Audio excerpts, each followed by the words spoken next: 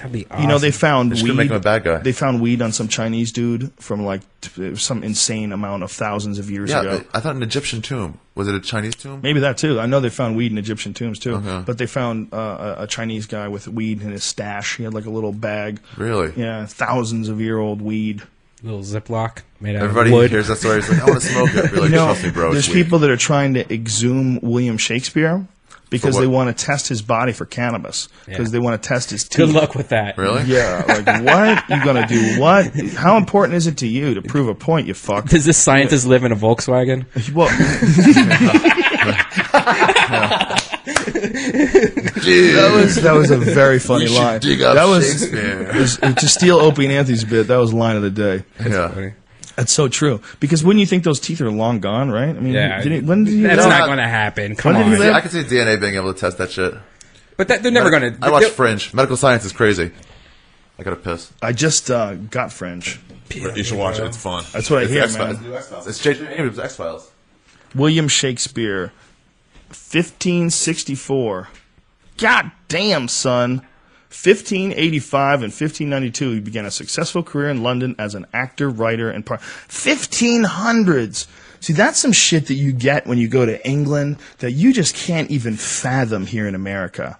You can get it a little bit if you go to Boston and go on like one of those little tours. It takes you to these houses from like the 1600s. Like there's a bunch of really old buildings that are still around, and especially tombstones. There's a bunch of fucking really old tombstones in Boston that are like from the 1700s and everything. It's a trip to look at. But this is 1500s, man. And this guy was out there writing things, and then people would perform what he wrote in front of a group of people. There's no microphones, man. Hear they. They're just talking loud. Romeo. And they believe, apparently, that he was a stoner. Of course he pretty sure. is. I think everybody back then was. They tested his pipe, apparently, as this is what I've read on the internet, that they apparently tested Shakespeare's pipe and found residue of the marijuana. And why did they want to test to see if he was doing it? Just to see if he was doing it? Because of what we all know, that it enhances creativity. Oh. You know, Carl Sagan wrote a brilliant piece on marijuana and why he uses marijuana. And just look up, if you want to find Really? this, just look up, for the people listening at home, Carl Sagan marijuana.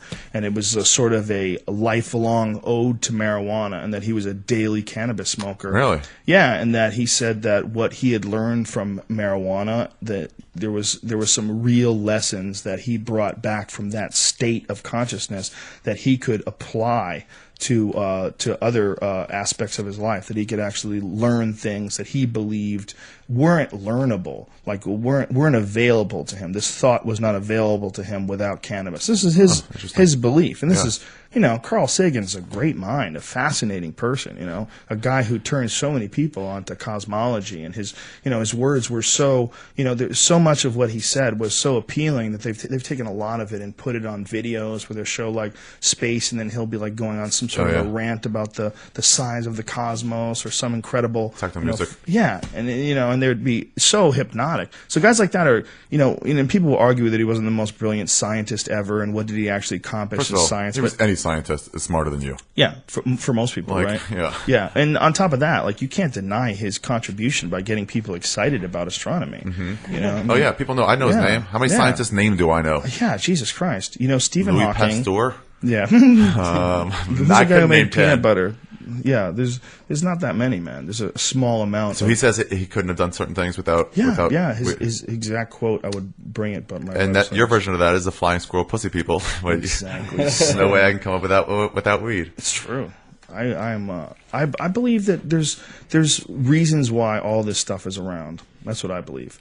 I believe there's reasons why there's, you know, every different substance that exists on the planet. There's reasons why there's coffee beans.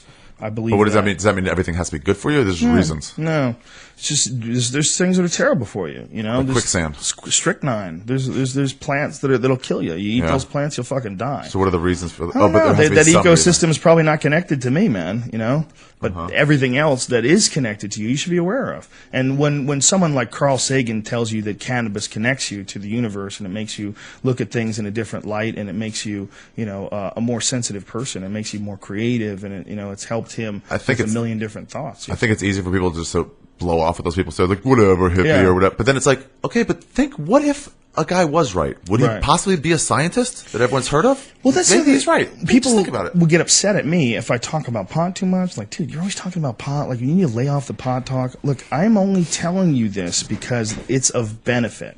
It helps, and it's helped me. And I think that if you just approach it with discipline, it can be spectacular for your life. And I think that what it can do is that it can enhance your life. And I really, truly believe that, man.